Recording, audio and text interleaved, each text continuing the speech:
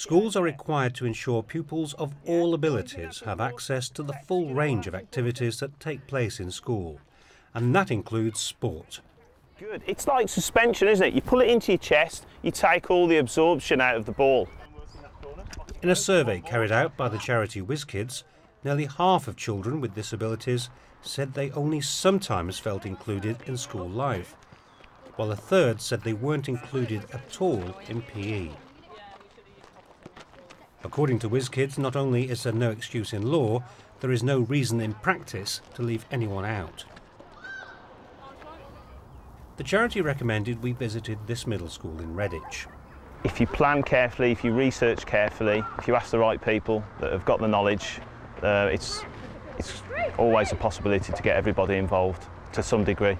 Ask the children with the disabilities what they can and can't do, what they're comfortable with, what they want to get involved with, and take it from there. It is a problem when the pitches are all boggy, so we generally tend to go onto the playground for people with varying disabilities. We're very lucky in this school that the children react positively to the children with disabilities. They're very encouraging to get them involved as much as possible. It's really nice to see that everybody's behind them to do as best as they can.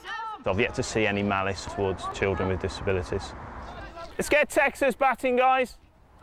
Some schools just think of people who can walk and run. Just because we're in a wheelchair doesn't mean we can't do what everybody else can do. It's good at sometimes catching, it's quite good at cross country, it's good at lots of things really. Because I did have a bike in school and we did cross country with it. I beat everybody. You might think that some sports would be impossible for pupils in wheelchairs. You'd be wrong. Mr. Gripton makes me do the hurdles, but he doesn't make me jump off. He makes me kick at them and go up and down and kick them. Excellent. Right, trail leg then. Other side of the hurdle. He's accessed the drills, the lead leg and the trail leg. He's had a lot of success. He's made a lot of progress on the hurdles. He does seem to enjoy that quite a lot. Similar to your lead leg, but just bringing it through. Okay, remember, so if you want to start back here. Makes me feel really, really good to be able to play with my friends and be involved with the sport of what we're doing. Excellent.